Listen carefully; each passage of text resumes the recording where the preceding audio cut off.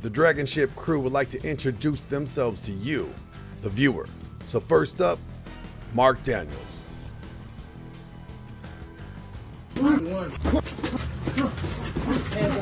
John made a point earlier about the divorce looking, people look down on people that are divorced in Japan. It used to be that way up here. It was kind of a, oh, they got divorced. It was like a shameful thing. Yeah, the society looked down on things like that. Women back then also had more of a resolve to stay committed. They didn't just want to jump out. I mean, back in the 70s and the 80s, maybe the 80s it got started getting bad, but you didn't see girls on talk show that were 16, 17 years old and having 5 guys on there, and then they're going to do a DNA test to see who the baby daddy is.